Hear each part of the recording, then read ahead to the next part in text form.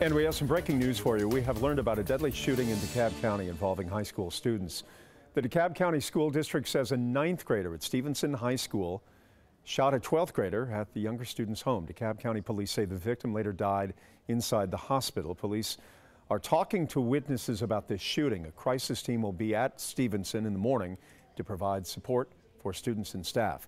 Officers have not released the name of the victim or the student. As soon as we learn more, we will update you on 11alive.com and the 11 Alive News app.